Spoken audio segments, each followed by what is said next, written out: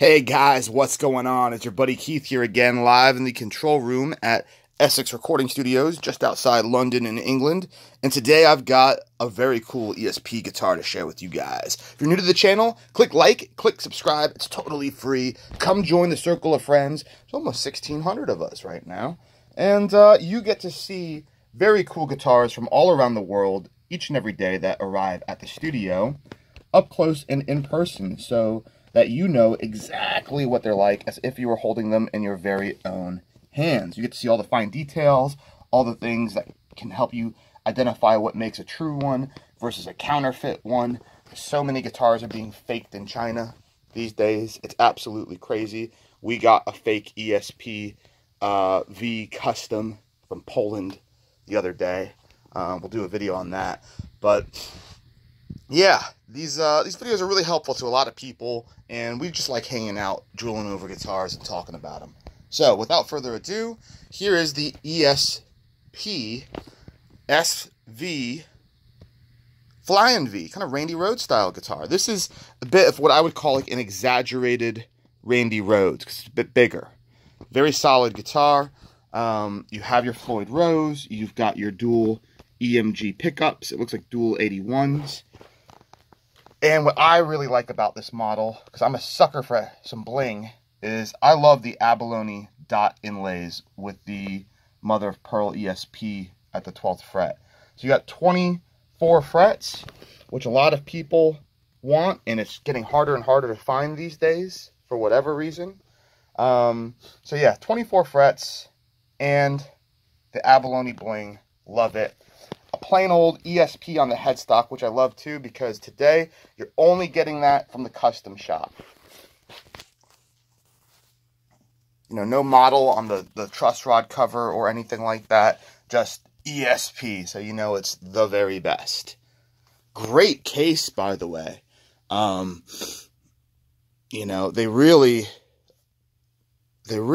do it big, ESP, when it comes to their V cases. You've got a good storage compartment here that velcros. It's all kind of a nice material. Good solid plastic handle there. And on the top you see you've got the ESP stencil logo. We've talked about it before. They do this style with like kind of like the black leather with the white piping and then an ESP logo here. There's all sorts of different ESP logos, metal plates, ones, small ones, big ones, but in general, this is what an ESP case looks like on the outside. All right, so I'm going to take this V out, and we're just going to have a bit of a more detailed look at it, so you can see the different contour lines on the body.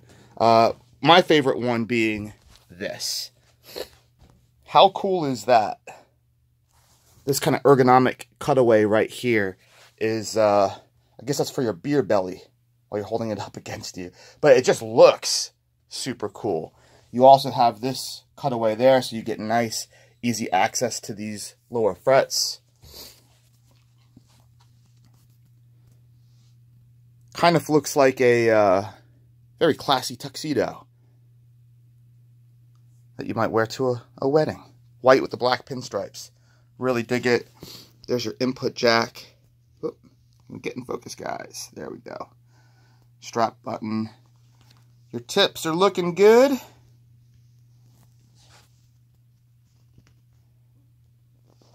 Other nice thing about white guitars is it's pretty tough for little dings in the lacquer and stuff to show up. So, very forgiving. There's a little ding I just noticed. Where is it? Right here at the edge of this black bezel. You can kind of, there you go, kind of make that out there. But can you tell from a couple feet away? No, not even from like a foot away. So that's the front of the guitar. I'll show you the nut real fast. One of the telltale signs that you've got a good Floyd is, you see those marks on the top of the screws here, all of those marks? That's generally the kind of thing you see on the original stuff, the good stuff, as they say.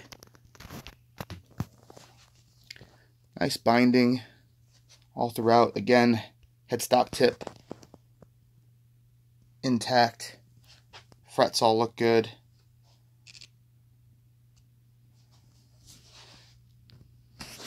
All right, let's flip her over. We actually just had another one of these in the same configuration. I think that one might have been a 2005. This one's a 2006. We know this because it's a SS Standard Series 06 with the Godo tuners. Really nice. Really, really nice.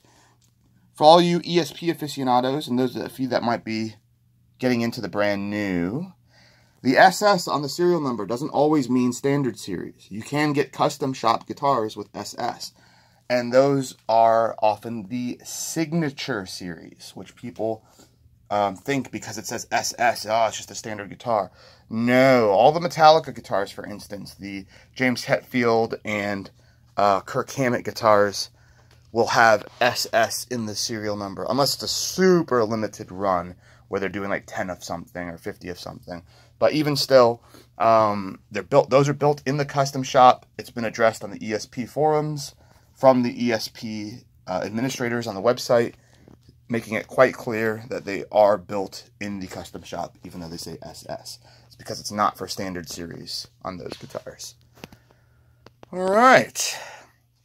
Unfinished neck, which comes to a V point nicely.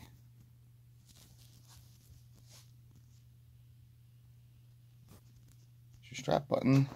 There's that cutaway we talked about.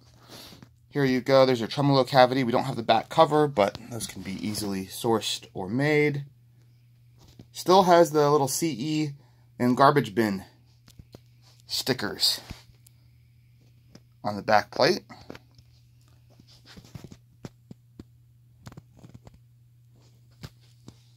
Alright, showing you everything here so we know what we're working with.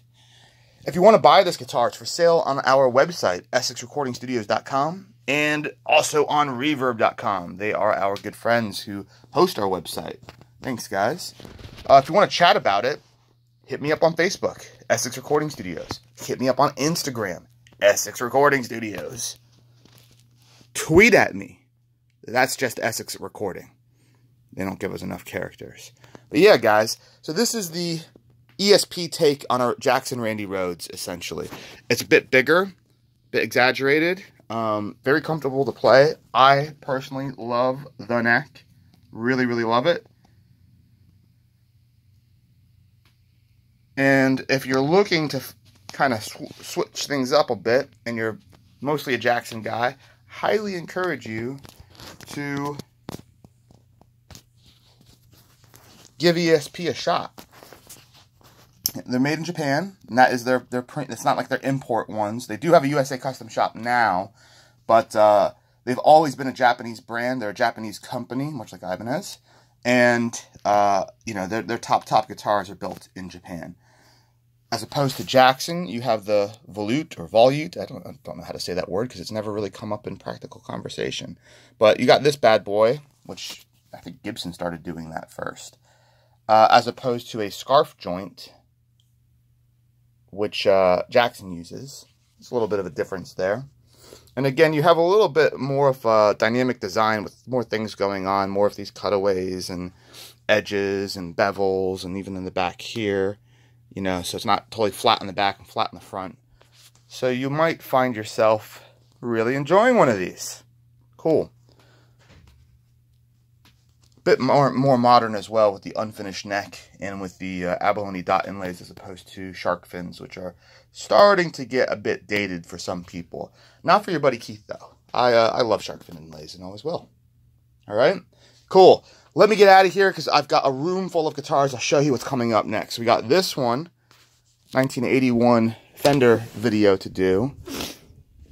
We've got this one, and I've got all of these to do today. All of those? Oh yeah, and this Charvel, and that Fender, and I think we got a Jackson in there, and we got a Gibson in there. We got one hiding out in the back there. So those are all videos I have to do this weekend. Plus we got more stuff coming in. We got two, we got ESP and a Washburn dime bag guitar coming in. So bear with me, And more cool guitars coming your way, everybody. Later.